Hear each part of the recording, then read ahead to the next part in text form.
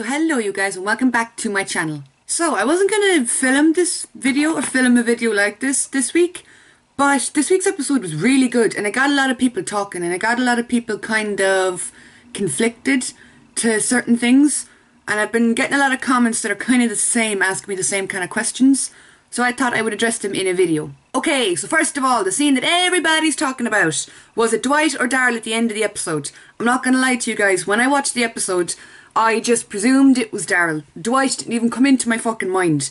We had that scene earlier on in the episode where Daryl went to Jesus and he said, you know, where are they, about Rosita and Sasha.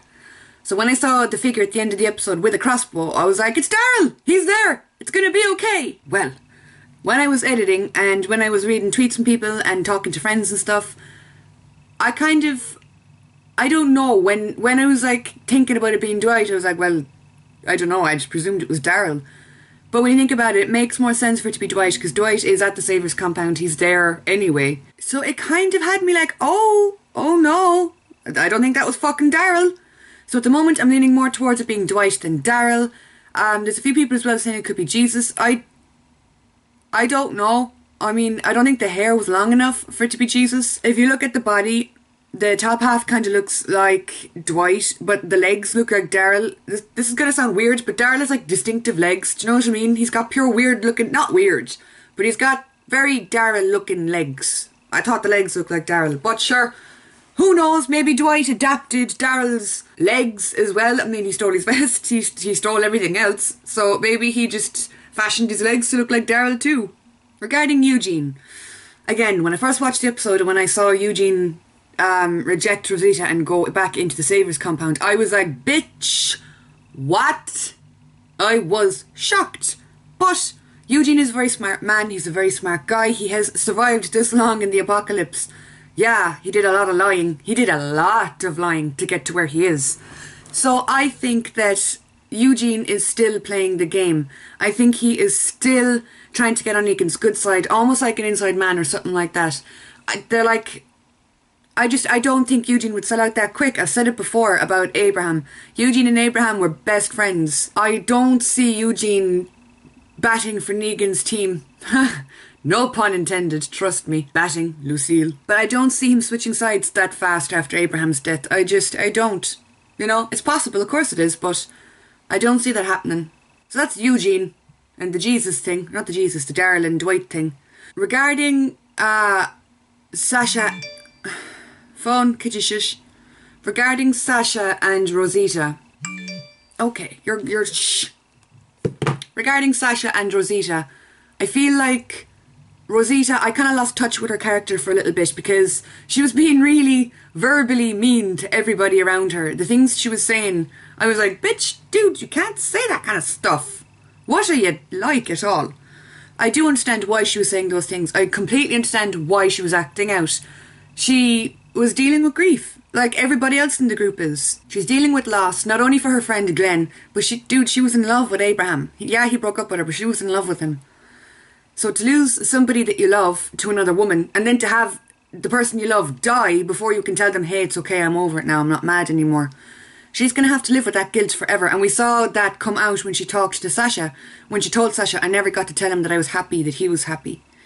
So she's dealing with not only grief but guilt too for how she acted. And people act really weird when they feel guilty. They lash out at people around them. It's a tough situation to be in. So I do understand why she was acting the way she was acting. But I did like that little conversation that we got between Rosita and Sasha, where they sat down and they kind of had a heart-to-heart with each other. We learn a lot about Rosita's backstory, which I love. I love getting backstory for characters. I fucking love it.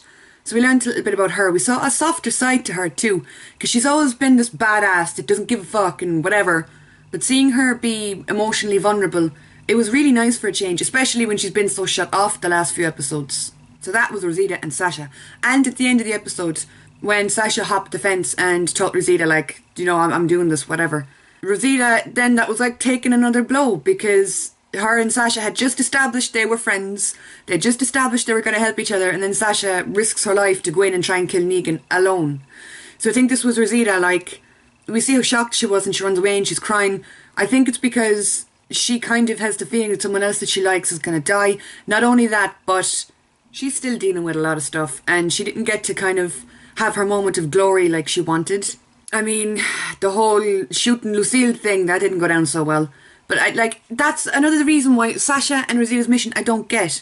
In one way, they're completely undermining Rick because they're ignoring whatever the fuck Rick is trying to do. We all know Rick is working hard, putting plans into motion. But Rosita and Sasha just completely undermined that by going off themselves on their own mission. So that has me like, okay. But not only that, Rosita tried to kill Negan before. Do we all remember what happened there? Death occurred and it wasn't to Rosita. Rosita was there when Daryl acted out against Negan and Glenn got killed. She didn't learn anything from that, and she's still trying to kill him? Like, bitch! What needs to happen for you to get how things work now? I get that she wants to kill him. Me too. Who doesn't? Very few people don't want to kill him. Negan, that is. But she's going about it in such a reckless way. Now, speaking of the Daryl and Glenn situation, that's another thing that has people all up in arms and all up in a tizzy. I said in my reaction video when Maggie said to Daryl it wasn't your fault when they hugged, I was like, okay, you guys, now are you going to stop blaming Daryl? Oh my god, did that trigger some people in the comments. Now, I'm not talking about my subscribers because you guys know that my channel is a place to express your thoughts, your theories and your opinions. You guys always do it so politely and with respect to other people, and I love that. But there were a few people that probably found my channel, just, you know, stumbled across it. They don't get how things work on my channel and they just started name calling. They started fights with other people. I was like, whoa, could you chill? There's a way to express your opinion and your feelings without being a dick. So many people don't know that fine art of not being a dick. That kind of shit doesn't fly on my channel. I don't like it when people argue with each other or name call. No, not happening here. But anyway, when I said that, like, I meant when the Negan lineup was happening, and after Negan had killed Abraham, he went straight to Rosita and he had Lucille and he was like, take a damn look. Rosita wouldn't look at it. Rosita was like defying Negan's orders. Negan was about to snap. All you need to do is rewatch that scene to see it. His temperature was dropping. His temperature was dropping. He was getting colder, was he? I meant to say he was losing his temper. He was losing his temper really fast as well. So I've always said it about that scene, that if Daryl hadn't intervened, he probably would have like fucking killed Rosita or done some other shit.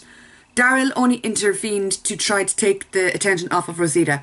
Daryl is a selfless character. If you guys watch the show and have watched the show closely, you will know Daryl is a very selfless character, and had he known that his lashing out would have resulted in Glenn's death, there is no way ever that he would have done it. Daryl lashed out because Daryl thought, well, worst that happens, he's going to kill me. Who gives a fuck? He did not anticipate that somebody else, particularly Glenn, would have been killed. That was what I meant. And Maggie sees that too. Maggie sees that Daryl didn't know that was going to happen, and that's why she doesn't blame him, because it wasn't his fault. Inadvertently, his actions led to Glenn's death, but it wasn't his fault, if you understand what I mean. That's my opinion. That is my opinion. It is completely subjective, that whole situation. Some people are like, it was Daryl's fault. Fuck him. And that's totally fine. That's your opinion. Lots of people think that way. I put up a tweet, the Meryl Streep, or the Meryl Streep. I don't know how to pronounce that woman's name. Can't pronounce it. But it's, you know the meme. It's that one. So I put up a tweet where I said, Maggie, it wasn't your fault. Me, it wasn't his fault. Like, I'm screaming it back, like I agree. And this tweet got kind of mixed reactions too. There was a lot of people going, yes, I agree, finally, blah, blah. And then there was other people going, I don't know, it kind of was his fault. And then there was a complete opposite, where there was people going, fuck you, it was his fault. I'm like, chill. Calm down. If you're going to get that worked up over an opinion, you need to take a bit of a break from the interweb, I'm just saying. But yeah, I think that's one of the most interesting storylines of the season, because people are so divided over this. People can't make up their mind whether it was or wasn't his fault. Maggie doesn't think so. I understand why people would think it was his fault, because, you know, dumbass hit Negan. The fuck were you thinking, Dixon? You weren't thinking. But he didn't know it was going to lead to Glenn's death. And he's still dealing with guilt as well, like you saw it in that fucking episode. The hug between him and Maggie, that was such a beautiful scene, and the acting in this show just keeps getting better. Like, we saw the episode with Lenny James recently, I was like, wow, the acting. And in this episode I was loving it until the Maggie and Daryl scene, and then I was like, fucking hell, how does the acting keep getting better? I think it's because the actors have had 7 seasons now to really get to know and identify with their characters. But this season, in my opinion, has just been fucking mind-blowing. Like, there's people bitching about filler episodes or stuff like that. Personally, I'm a very kind of take it as you get it kind of person. I don't see episodes as filler. I don't see episodes as, oh, this is boring, I don't like it. Lads, the actors, the people behind the show, the directors, all of the important people, they would not have wasted time on an episode if it didn't count for something. So something that you think is filler is something that a whole bunch of people put a lot of effort into making. Like, a fuck ton of effort. Every episode leads up to some moment. So an episode that you think, oh, this is stupid, this is filler, I don't need to watch this one. If you skip it, you're going to miss something important that's going to come up in later episodes. So I've never been really a person that's like, oh, filler episodes. There are episodes that I love more than others. Like this season in particular, the premiere, fucking hell, probably one of the best episodes in Walking Dead history, in my opinion. The episode we saw last week was all about Morgan. Again, fucking hell, incredible. And this week's episode, I loved this week's episode so much. It was a real emotional one. And it was really rooted in more dialogue and interactions than it was action-y, if you know what I mean. There was a lot of action scenes, but personally I love the dialogue scenes more than anything. Because you really get to know characters more and you get to see different sides of them. But yeah, this season so far, I mean, my favourite season has always been season 4. That season just always stuck out in my mind. This season for me is probably my favourite so far. Every episode has had me like, fuck, it can't get better than this. And then the next episode comes along and I'm like, they did it. They've done it. They've topped themselves. Okay. Oh, lads, I can't wait for next week's episode. I can't believe we're this close to the finale. I'm not ready. I'm not ready to spend my Mondays not watching The Walking Dead. What am I going to fucking do? I'm going to go mad. But I think that's all I have to say about this episode. There's just a few things I wanted to chalk. I tried to say chat and talk at the same time. So there was a few things I wanted to talk about.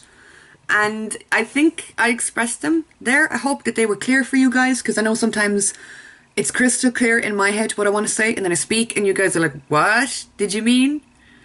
So I hope that made sense to you guys. I hope you guys enjoyed it. As always, my channel is a place for interaction and talking and bouncing thoughts and theories off each other in the comment section. So leave a comment, let me know what you thought. You know, interact with each other, but politely. Don't be that dick that tells somebody to shut up. Your opinion is so stupid. Don't be that dick. Nobody likes that person. That person is like the fucking uncle that nobody really wants to talk to at the family gathering. It's like, dude, shh, be nice, or shh. So yes, that is all I have to say for this video, you guys. I hope you guys liked it and found it nice, I guess. Alright, I hope you thought it was... I don't know what I'm trying to say anymore. I will see you guys. I might upload Friday, but I don't know because I'm working the next few days, so I don't know if I'll have time to do a video. So if you don't see me Friday, I will see you guys on Monday for my Walking Dead reaction.